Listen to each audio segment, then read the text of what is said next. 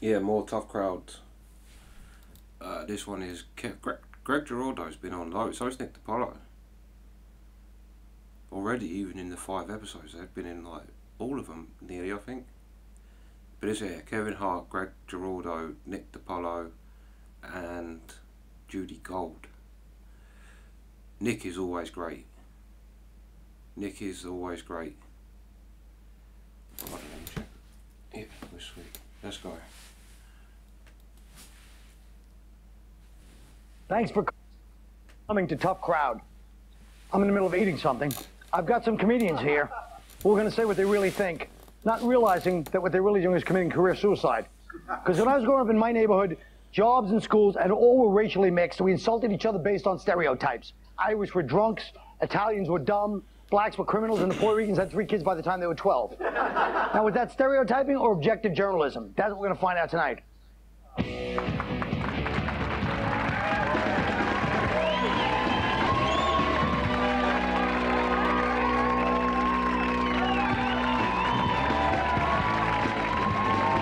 Pigs in a blanket today.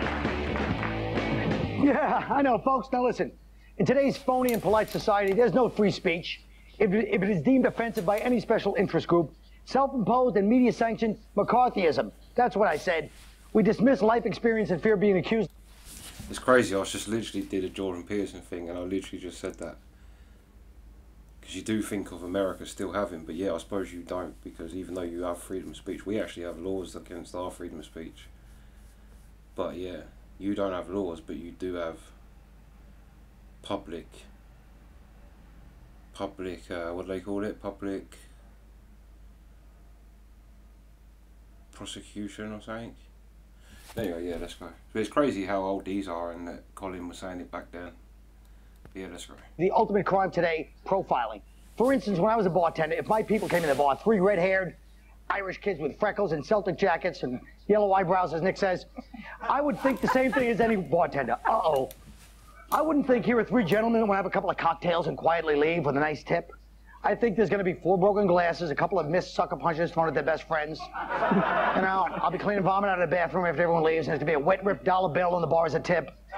And then 2 days later, some half-cousin's going to go, you know, that's McNulty's kid. He's actually really sorry about what happened. He's clean, like, he's been cleaning sober since Tuesday. He really doesn't mean, yeah, and then wait for it to happen the next time. So my question is stereotyping based on ignorance of a race or experience with a race? Greg?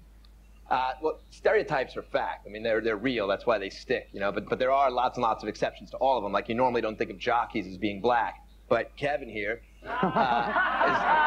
is an exception. Because he's short, Colin. No. All right. As a matter of fact, he rode Judy to the show. Good night. Now I don't feel so bad. I don't feel so bad about myself, at least. Maybe that's what the show's supposed to be. Kev, you're new to the show, and you've gotten a rather rude welcome from the crew. Let me ask you about police profiling. What do you think? Now, because a lot of black people say the police profile and they don't like it, but this guy looks exactly like you, yes? No, but I'm saying, not to be racist about it, but don't you think it's right for the cops if they saw you in this neighborhood, the Upper East Side, to take you and throw you against the hood of the car and smash your face into the windshield, give you a couple of smacks? No? See, I'm gonna tell you something. The fact that Colin asked me that question shows that police profiling is unfair. All right, now I'm sorry, but white people, y'all don't go through what we go through. How often are you red pulled lights? out? No.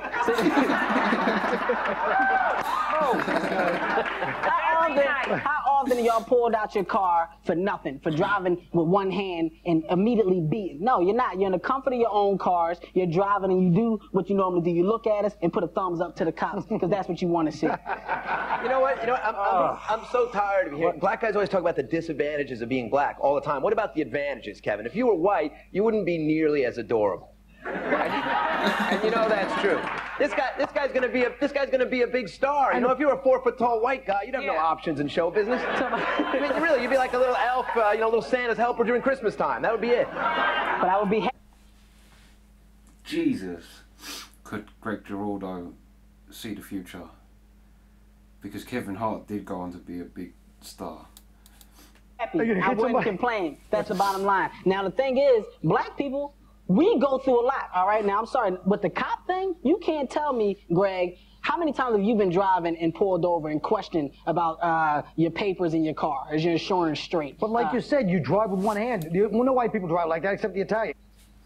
Yeah, loads. I've been stopped by police loads.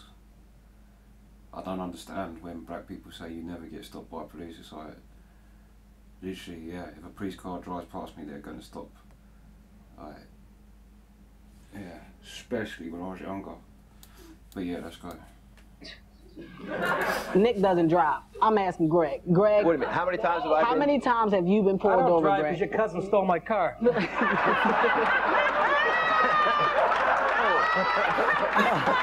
happened? All right. Racial stereotypes, obviously, no one's going to give in. What about physical stereotypes? Judy? No, I am a large person, and people don't think I'm sensitive at all. Because you're large? Yeah, when you're big, people think you don't have as many feelings. And they should. Shut up. He's jealous because he's, 4 foot black guy, And no, it's tough. So you think tough crowd, And do you think like fat people think they're non-disciplined? Well, they are. Really? I mean, yeah, I think people think that. Well, it's a different kind. Some people are born with generic fatness. Some people like Jim Norton are just slovenly. Generic fatness? What? Generic or fatness. genetic fatness? Yeah. Well, you don't have to make me look like an ass that I am on my own show. I'm sorry, I didn't know what you were. I love that he slammed Jim Norton and when Jim Norton's not even there. Remember I said I don't want to be self-deprecating on the show. You point out what an idiot I am and I don't know generic from genetic. That doesn't make me... Okay. That makes you Colin deprecating. Just let it go, Colin.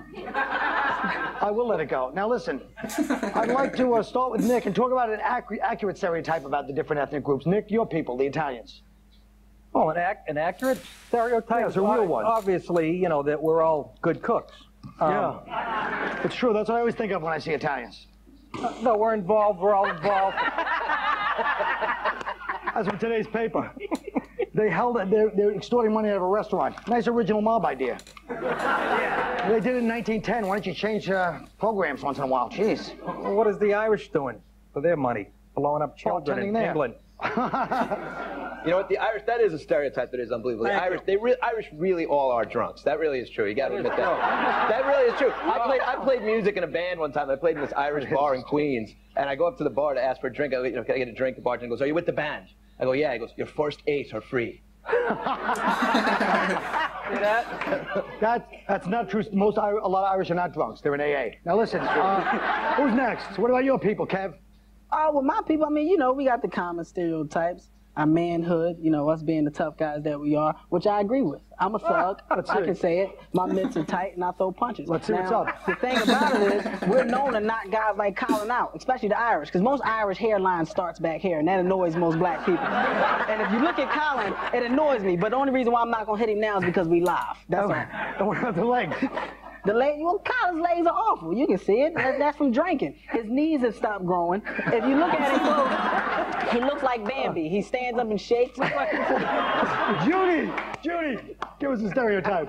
I don't think there are any stereotypes. Okay. I'm sick of you people. Stick around. Next, we're going to talk about homosexuality. Dun, dun, we should have music. And how I used to work at a bowling alley and smell people's shoes. They're not related, those two, but they're facts. Both of them are facts of life, right? There we go.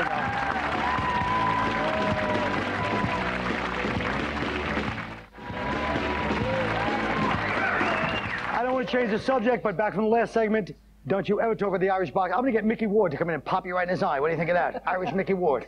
Wouldn't happen. Good to see fight fans around. All right, anyway. You look like Mayweather. I know we close. In the commercial, he does not sound black, and then all of a sudden... He does. All right. The minute the camera's on, let me ask you something. Listen, homosexuality. Are you born gay? Is it genetic or is it environmental when people are gay? If most things are a combination, why wouldn't homosexuality be? Like, look at Barbra Streisand's son. Her son is gay. Is he genetically gay, or is it from growing up listening to Barbra Streisand albums all your life? Growing up, a lot of people thought I was gay because the other kids would pull open the flap of my Dr. Denton's and play whack-a-mole. Anyway, Judy. Yes. You are of the persuasion? Of the Leslie persuasion, yeah. Were you but born what is whack-a-mole? Oh, leave me alone. It's that stupid game at the carnival. Oh, all right. It's not bad enough it bombed. You got to question me on why I stink. I'm sorry. No self-deprecation. Well, that's why it bombed. No one knows what whack-a-mole is. Oh, all right. Yes, I knew that when I sat here in dead silence. Sorry. Come on, let's get to the Jewish thing. Let's go. Oh, watch out, Nikki. So, you know what? I think that you are born gay, but in my case, I wasn't gay until I started hanging around with the four of you guys. Good night, everybody. Do you think so? But do you think that's true? No,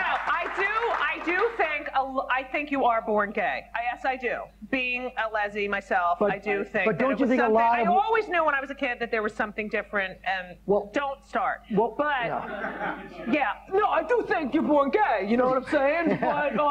But let me ask you this. Yeah. Why is it that every time in the past 12 years I run into you on a personal level, you let me touch your breast, and it's kind of a moment. It's not a joke to me. If it's a joke, I laugh. Ha ha ha. If it's a joke, I'm laughing. Just because. Now, if I did that, it would be rape. Yes. It would be rape if I did that. If you did it, it would lead to rape. It would. That's what she was saying. I know, that's what I'm saying. Cops will be here in a minute. Well, it would depend on if you were doing it during the commercial or when the camera's on right now. Or with 20-year friends. Now listen. No, I am not. No. I love men. I really love men. I just don't. Have you had sex with like? Why do you have to look at my penis and go, I just don't? Look right there. I don't. I just. You don't like sex with men? It's boring? It's more of an emotional thing. It's the whole package. Is it boring? You're physically repulsed by the whole package? I don't feel comfortable at all. It'd be have like you ever enjoyed a sexual time with a guy? Not really. So you wouldn't be comfortable with me? No. That's a whole nother story. No, it's really the whole package. It doesn't feel right. It'd be like Nick being with a guy, you know? Right. Which I can see that. You can see what? I can see you with a guy. I'm just saying, I can see Nick. If Nick was to say today that he was gay, it wouldn't be a surprise to me. Well, let me ask you something. In jail, go ahead, Greg. I was born gay, excuse me. You were born gay? Yes, but 8 months of breastfeeding wiped that right out. I'm just glad my dad, wasn't walking around naked when I was teething.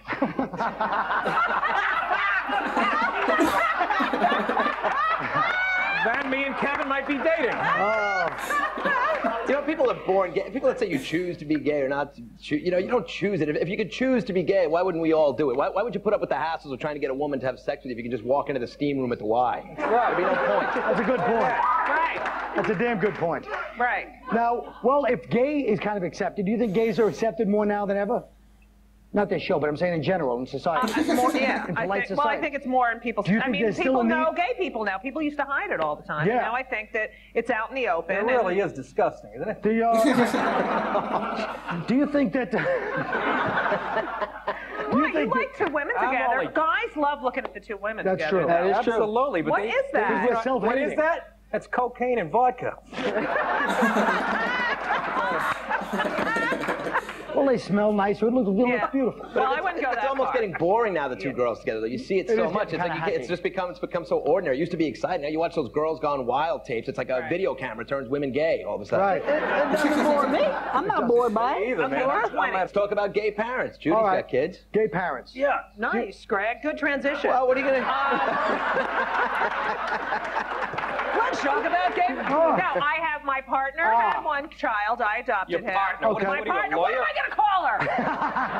My lover. It's not like we ever have sex anymore. No. Here's the thing. No, because we're just like a married couple. I hate saying partner too. I know. I think like it's you're in a law firm. I know. Come on. But sounds like we own a mailbox, etc. or something. I hate it. It's annoying.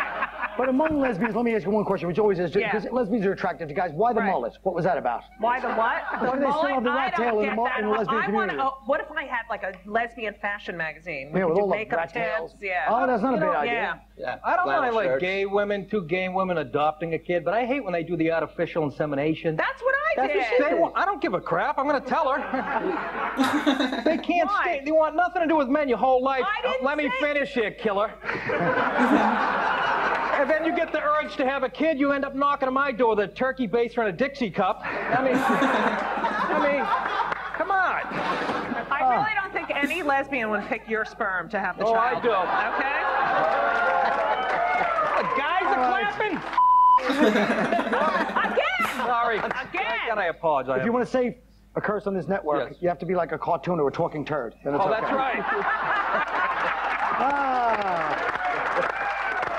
ask you something, folks.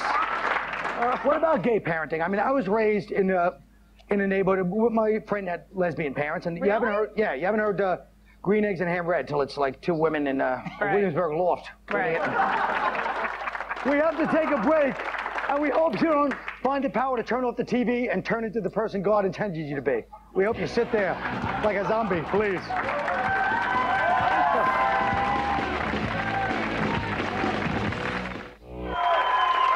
All right. Now up to TRL, today's race line. How do your people rate this week? People don't like to talk ethnically in this country, yet we all have our own radio stations, TV networks, magazines, clothing lines, movies, etc. We make 1960s Birmingham Transit Authority look like the MTV Beach House today. Do you understand that? That was a smart one. Each week, and a responsible one, I feel.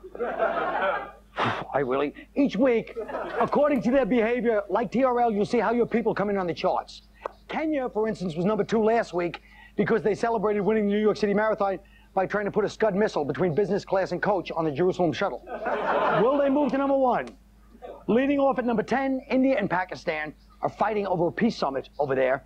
I'm going to drop them both down to number 11 until they realize we'll never be able to tell them apart, except that the Pakistanis are less friendly and have mustaches and are less forgiving when you stutter out the wrong lotto numbers. They don't want to change it for you. At number 9, you have the Israelis. They pushed it this week, the Israelis, with their outrage over the Palestinian terrorist release coming to us again. Don't come to us with every little incident. You know we're there for the big one when you need us, all right? And I don't like your phony attitude, so helpless. Yeah, you're so helpless that every time I come out of 47th Street photo in a daze with my pants around my ankles, holding $180 worth of camcorder lenses that I didn't need. You weren't so helpless when I was in there. All right. Inching up at number 8 are the Mexicans. They got bumped up this week because that Vicente Fox speech and because I was woken up at 3 a.m. by 5 guys in a muscle car that were leaning on the horn after the Vargas fight. At number 7, you got North Korea trying to be tough this year with their bad self. They're busting Scud missiles over to Yemen in a cement boat. They were number 1, but the lady at my deli got them off the hit list when she broke a 50 for me at 2 o'clock in the morning for a scooter pie. Speaking of cement, your people, Nick, were a little aggravating this week. A surprise at number 6 is Italy for letting Cardinal Law hide in the Vatican over there like Michael Corleone after he shot McCluskey. But they did okay because The Sopranos defied network convention by not tying up all the loose ends this week, just like in real life. At number 5, new on the charts, are the Malaysians for criticizing us for supporting Australia. Hey, we have to support those dumb alcoholics. They fought for us in World War II, and they didn't have to be in it. People forgot they were down there, and they still fought for us. I don't have any static with Malaysians here, but that's because I wouldn't know one if I saw one. I think I saw one on Cirque du Soleil. I'm not sure if it was him or somebody else. It could have been anything. Maybe it was Tunisian. I'm not sure. But anyway, bumping up this week to number 4 is the Saudi Arabian royal family that poured money into Al-Qaeda. What happened to the good old Saudi Arabian royalty? The 26-year-old prince you could trust to leave his money in America, you know, going into coke convulsions on a bathroom floor at Mohegan Sun, you know, while Tommy James and one of the Shondells hold a bag of ice under his testicles to revive him. That was what it was all about back then. Sliding in at number 3, the Chinese have been pushing my buttons lately with their next in line for the big promotion attitude. You really feel like you're on a roll with all your billion people, don't you, China? Let me tell you something. I've been there. I was number 2 in line at remote control. I got knocked back a couple of pegs. Life takes some funny turns. Like Paulie Walnut says, no one knows what the future holds, my friend. At number 2, Miss World. Nigeria, Miss World riots brought them down, but I'm not going to get mad at Senegal or the rest of West Africa because Christmas is coming. I got a lot of fake Rolexes to buy for my friends. So, if you're listening, Twibu, I'll be on the corner of 48th and Broadway in front of Sam Ash. Let's make a deal. And still at number 1, Iraq, you have really done it. You've hung on to the top spot for 47 weeks. You guys are like a regular Avril Lavigne, aren't you? As soon as we get through that 12,000-page document, you're going to get it, man. Join us next time. We could see new releases from Yemen, that little small country that's getting awfully cocky, considering they're the Staten Island of Saudi Arabia. Jokes I could do, but it's not about me. It's not an ego thing to show. Here's the question. If you could change your race for a day, what would it be? Question, Greg. I would like to be Native American so I could enjoy the myth of moral superiority. When in reality, my people enslaved and murdered each other and killed way more buffaloes than they needed, just like every other race, because collectively people all suck. And also because if I was Native American, at least I could feel like my 12 grand in gambling losses were going to my own tribe. Judy? would like to be Asian for a day so that I can be the only 6'3" Asian woman in the world. I could reach the detergent on the top shelf at my Chinese laundromat. I would be the first Asian woman who was fired from her massage job for walking on a client and breaking his back. And I could open the first Chinese restaurant serving chopped Jewy! Chopped Jewy! Yes! Jewy! I like that. Kev. I want to change my race. I'm a proud black man, goddammit. And plus, white women love me, so I'm happy where I'm at right Oh, Nick. I think I see the problem with this country. All right, look. I want to be black for a day so I can find out where those meetings are and what they're saying about us. I want to be black for a day so I can live on cherry soda and cheese doodles and still have under 3% body fat. I want to be black for a day so I don't have to hear my black friends say, "You don't know what it's like to be black, man." Okay, I think we've taken some big steps here, all of them backwards. Hakuna Matata, we'll see you tomorrow.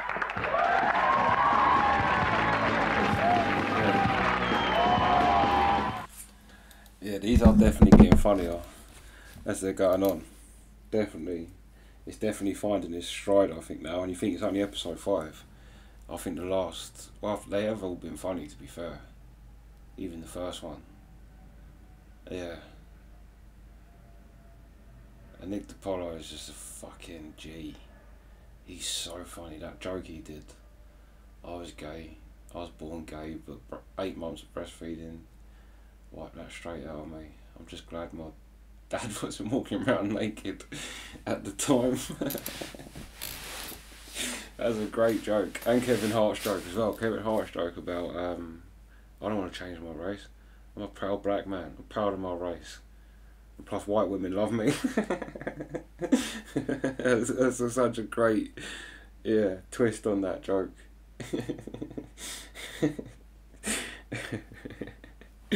But anyway, that's the reaction. Sweet.